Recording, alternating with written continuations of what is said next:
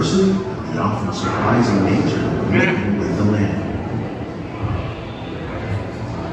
Our journey begins as dramatic and sudden changes are seen.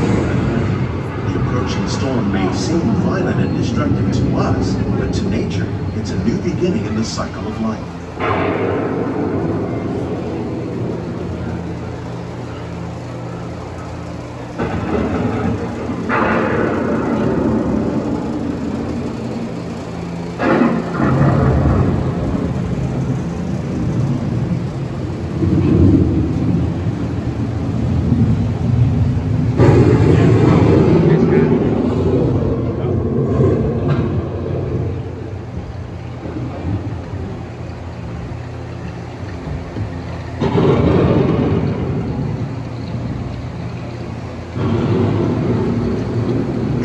Surface of the land, roots trap water from the flowing mud, extracting precious nutrients and minerals.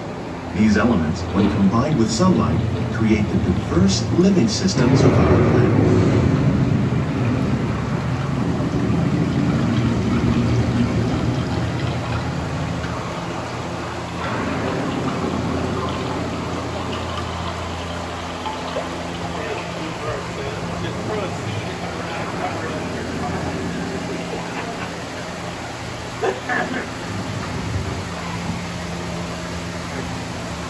One of those living systems is the rainforest, home to the most amazing concentration of life on our planet. These dense and beautiful forests cover only a tiny portion of the Earth's surface, but they contain more than half of its plant and animal species. Rainforests are also extremely rich and productive living systems, providing us with oxygen, food, medicines, and other elements essential to our lives.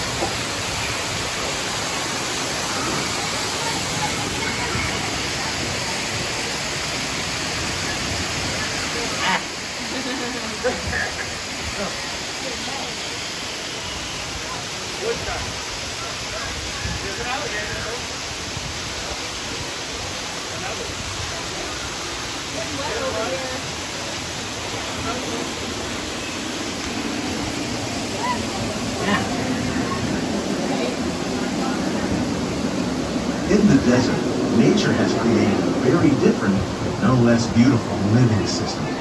And while this arid landscape may seem lifeless, it is very much alive. The plants and animals that have learned to survive in these harsh conditions make use of what little water they can find and avoid the scorching rays of the relentless sun.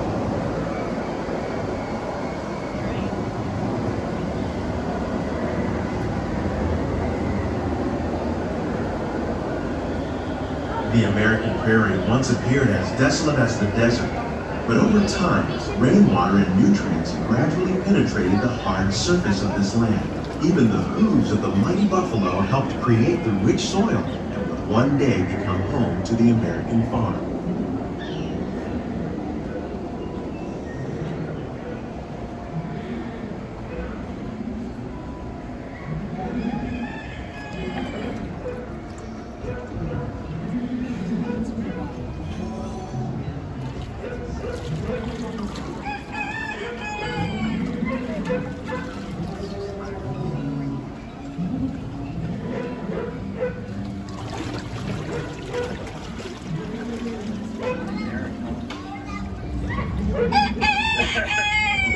Forces at work on the land, humans have had one of the most profound effects. The need to produce food for a growing world led to the enormous use and sometimes overuse of the land.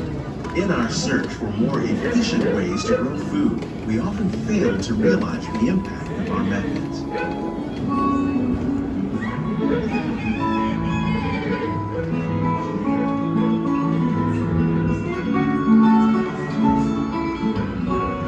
Today, we're learning to live with the land, discovering better ways to grow food that will assure both human and environmental well-being.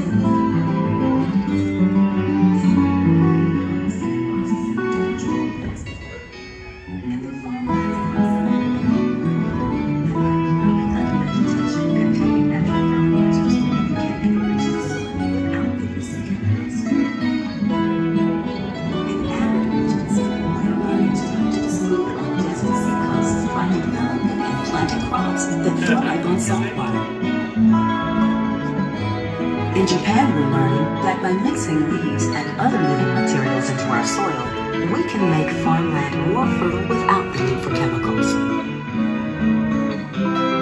Here at Epcot, we're learning to reduce the need for chemical pesticides by breeding and using natural predators, like ladybugs and wasps, to control pests. In the farmlands across America, we're learning that by plowing under vegetation containing natural fertilizers, we can enrich the soil without the use of tomorrow's growing needs for food production, yet still respect the needs of the land? Some of the answers are being discovered just ahead. To help us maintain these carefully controlled ecosystems, and for your safety, please remain seated in your boat at all times.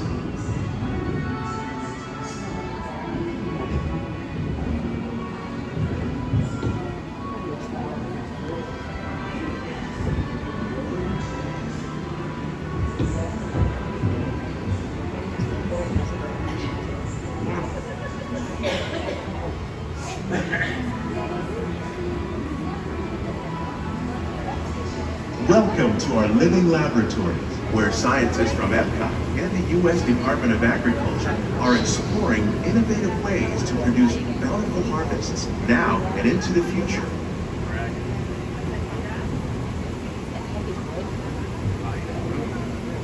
The tropics are home to the greatest diversity of plants on the planet. Many of these, like papaya, bananas, cacao, coffee, and rice, are well known around the world. These are just a few of the edible plants that have been an important source of nutrition for people living in the tropics. Many are rich in vitamins and minerals, while others are well adapted to growing in less than ideal conditions. Some, like the water lily, thrive in wet, swampy areas and waterways. All parts of this plant, even the flower petals, are edible. The starchy root of the plant has long been used to make flour for baking.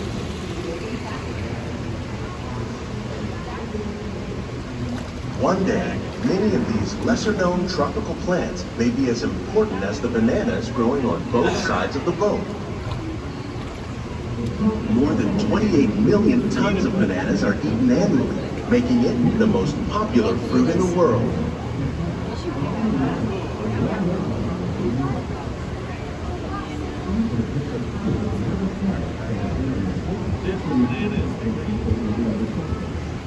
Bananas, guy.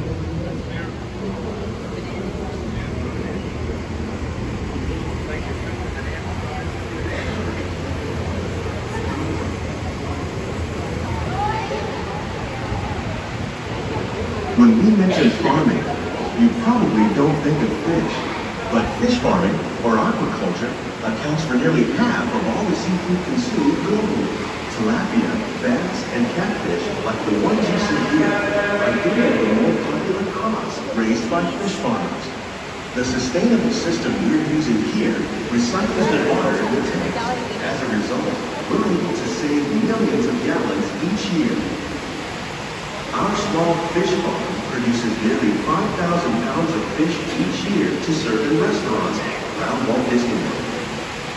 Innovations like this one can play an important role in our efforts to produce bountiful harvests and still protect natural resources.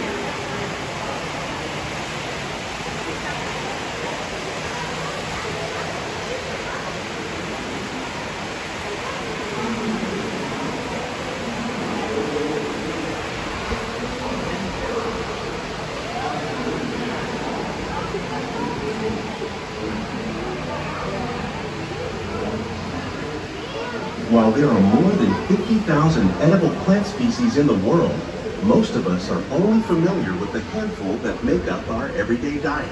The common grains growing here, wheat, maize, sorghum, and millet, plus rice, account for nearly 2/3 of our global food consumption.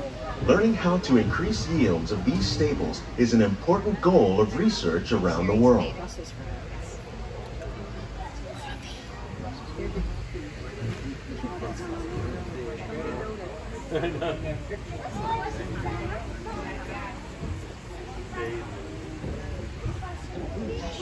These plants are definitely on their way up. Innovative growing techniques like these increase yields while more efficiently using resources like water, fertilizer, and pesticides. Another innovation at work here is our integrated pest management program. By populating our greenhouses with beneficial insects that prey on harmful pests, like aphids and flies, we are significantly reducing our reliance on conventional pesticides. We're growing these crops using our nutrient film system. This technique precisely controls and recycles water and nutrients. With it, we can produce over 27,000 heads of lettuce a year in this one small area.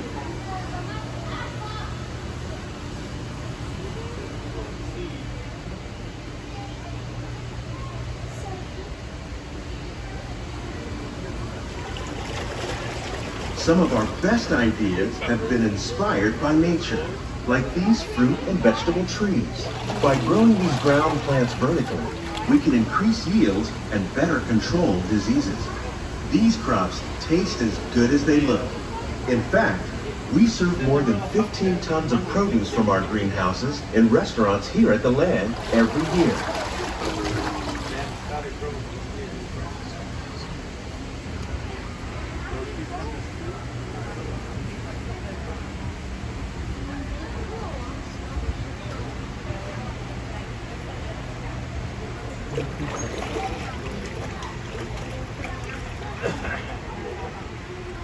The future of agriculture may include innovative ideas like this vertical growing system.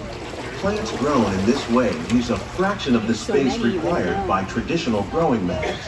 That saves water and increases production. The aquaponics system on your left combines hydroponics with aquaculture.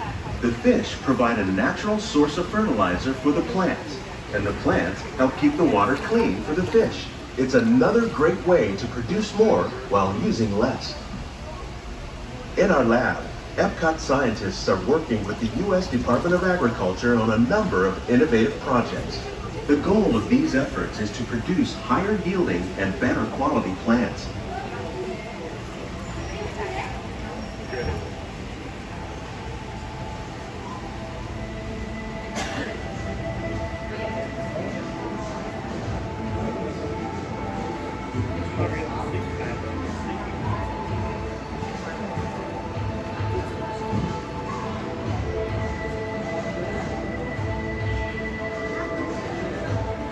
These greenhouses represent just a fraction of the work being done worldwide to produce bountiful harvests for our growing population.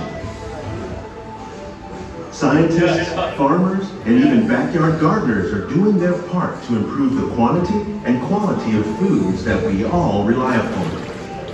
Together, we can continue to find more ways to increase food production and protect our precious natural environment. Only then will we truly be living with the land.